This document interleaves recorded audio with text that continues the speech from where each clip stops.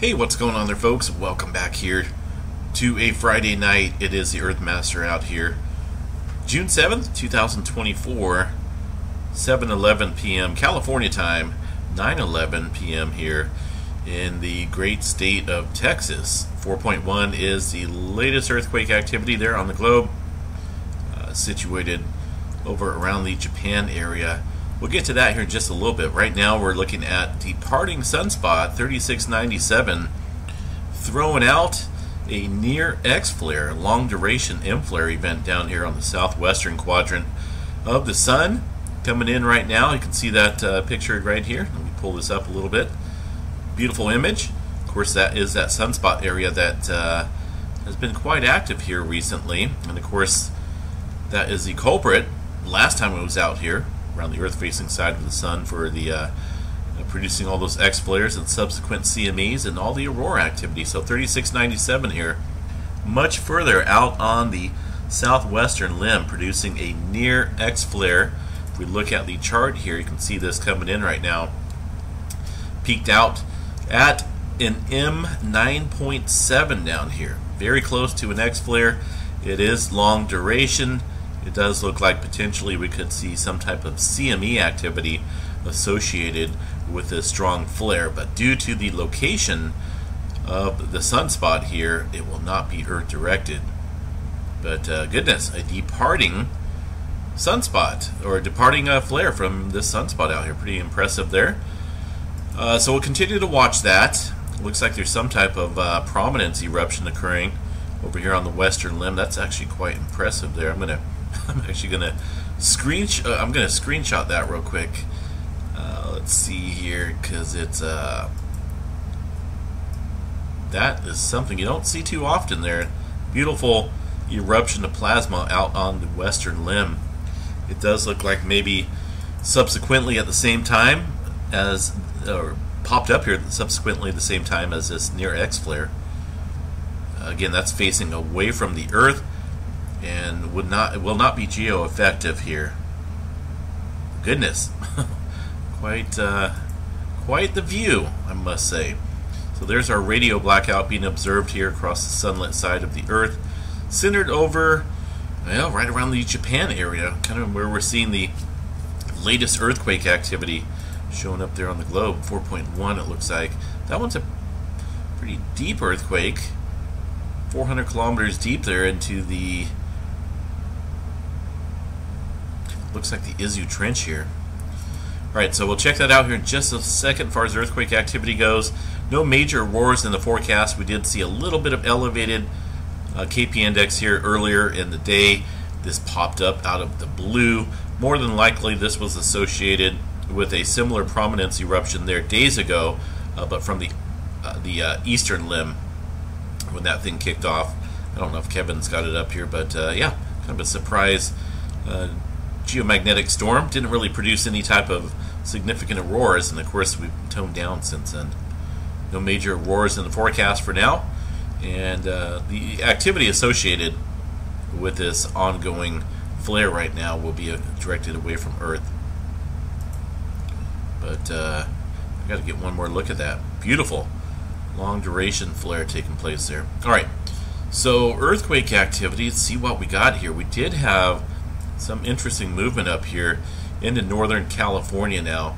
If you watch all my videos here, I've been talking about this ongoing sequence of tremor activity up here in northern California. Let me bring that up first. Doesn't look like we got anything updating today. It may be too early here as far as today's activity goes. Yesterday looks like we've seen 436 epicenters of tremor into the northern California area. Now this is not volcanic activity or earthquake activity, but pressure or slippage here between the two plates in the slow slip type of event occurring roughly around 45 kilometers deep here into the subduction zone of the Cascadia. Now this is just not one day event. This has been going on for probably about a week and a half or so, and we've come up on and this goes back further than that. I probably should pull up, let's go to let's do that, and then the 28th to the, hold on a second here, 28th to June, right here. So this goes back almost 2 weeks, and see what we got for a total tally number here. Goodness, look at that. Well over 3,500 epicenters of tremor.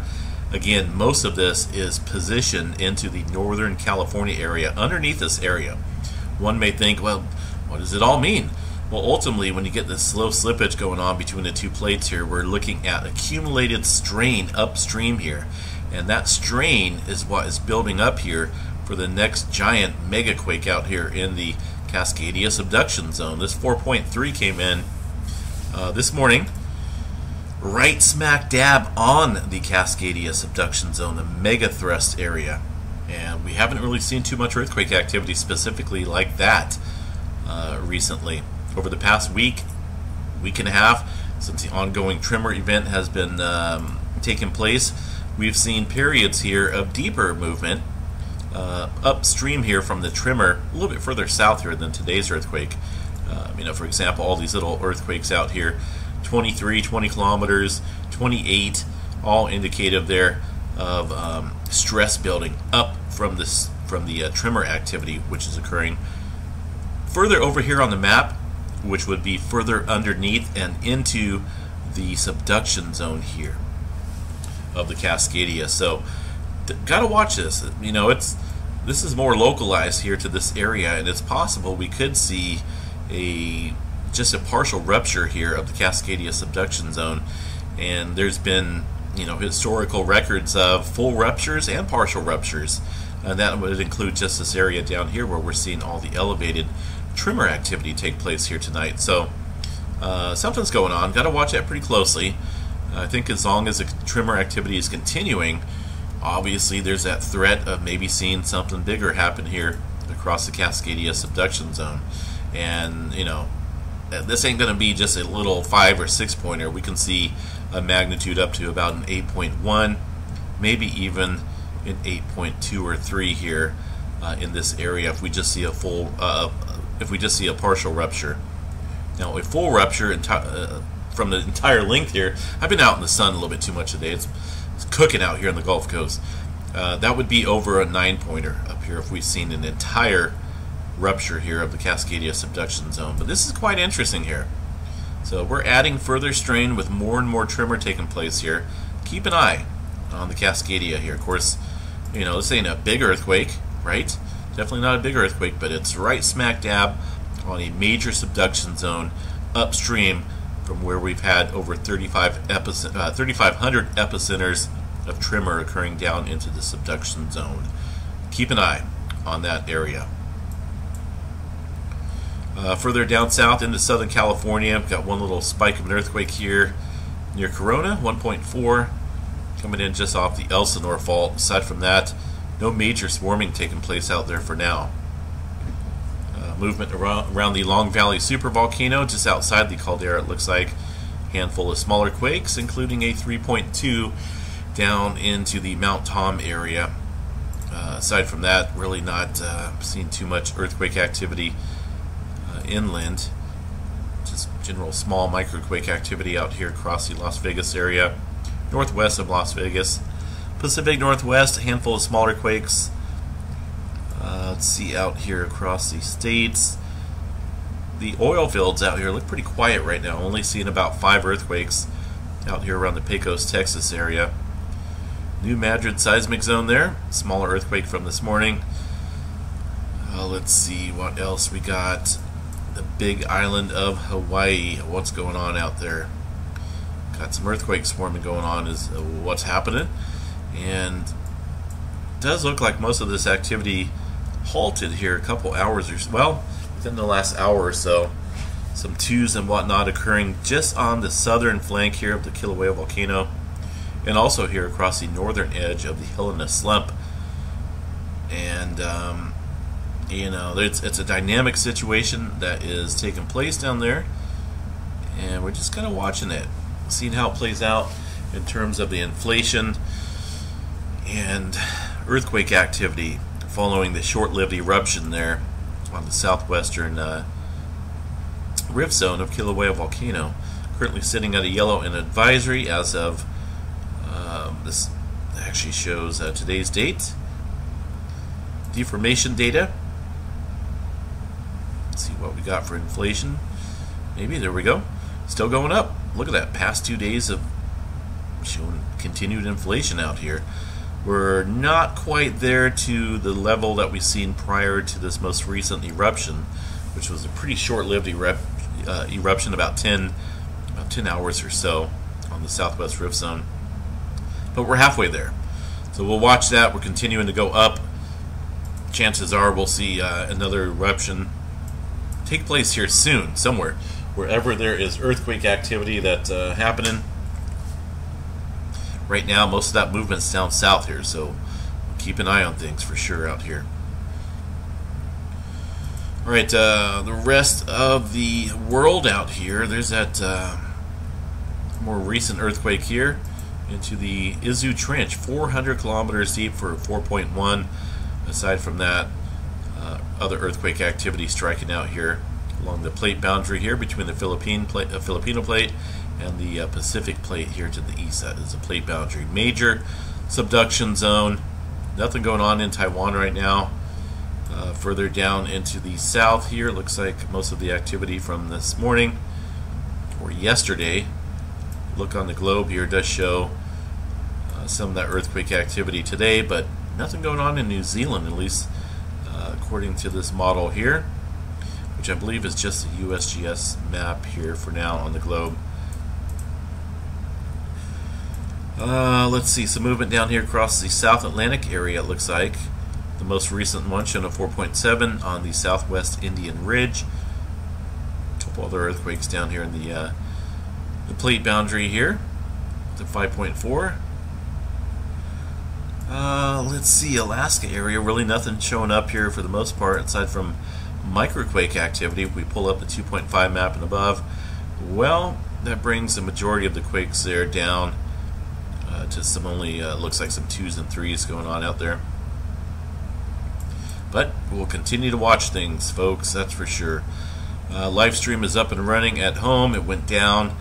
Luckily for me, I'm able to access it remotely, thousands of miles away here, and get the live stream back up and running. Not going to keep me down.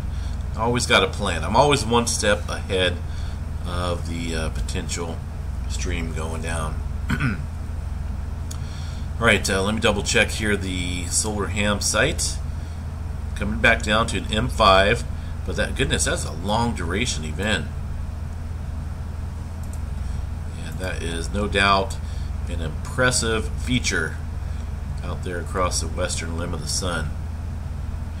Alright, let's check out weather outlook here real quick for today.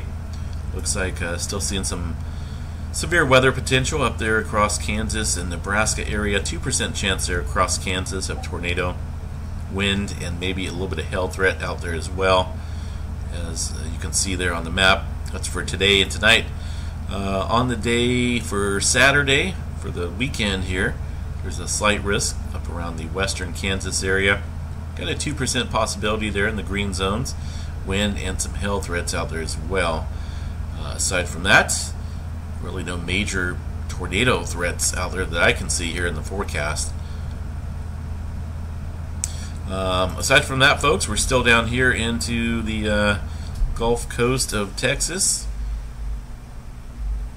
And it wasn't too bad. It was about 90 degrees here on the coast, but of course you got that humidity and the high dew points making it feel much hotter. And it wasn't too bad. Had a nice day out swimming in the Gulf here a little bit, relaxing, getting some R&R going on here with Missy Mimi's. Say hello, Missy Mimi's. How's it going, guys? Out here in the background. I think we're ready for bed. I'm not even joking. Swimming out there, having fun. It's actually kind of draining. A little bit of earthquake activity here in Yellowstone. Couple spikes here. Really nothing major. No huge swarm. The main thing right now, I think, is keeping an eye on the Cascadia. Continued tremor activity, right? All these tremor counts here adding strain. If anything, that adds further tension, strain built up here in this area. All right, let's see what else we got here, folks. I think that's about it. Have a good one. We'll catch you guys back out here in the morning. Trying out a few restaurants around here. Appreciate the suggestions there that were coming in on seafood and Mexican restaurants out here, Mexican food restaurants. But I think I need to sleep. I need a pillow and a blanket because I'm going to crank up the AC and probably drop it down to about 60 degrees here in the room. And I sleep better when it's cold, trust me. Have a good one, guys. Enjoy the Friday night. Please stay safe out there. We'll catch you guys back out here for the Saturday morning update. Take care.